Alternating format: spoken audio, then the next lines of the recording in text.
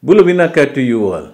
It gives me great pleasure to address the elite of the elite athletes as you prepare to represent our small but proud sporting nation at the 2021 Summer Olympics in Tokyo, Japan.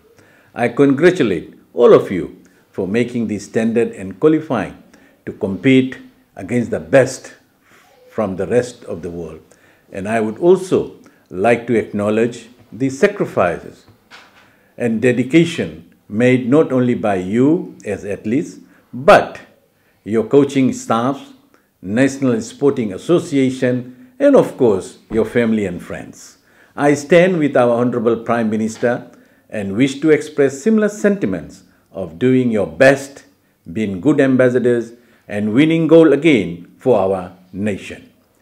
The 2021 Summer Olympics in Tokyo is like no other. It comes during a global pandemic like no other. Yet, here you are on the road to joining athletes from across the globe and coming together in the world's biggest sporting event. As I have said earlier, you are traveling to an Olympic like no other.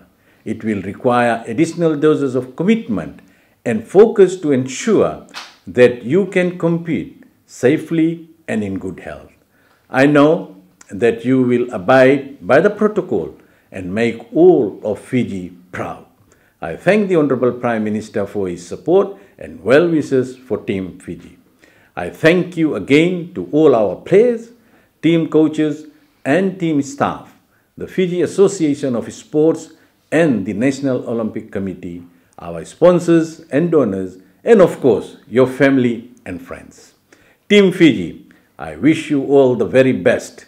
Enjoy the games, give your best, and showcase Fiji as a proud sporting nation on the world stage at Tokyo 2021. Vinaka, and thank you all.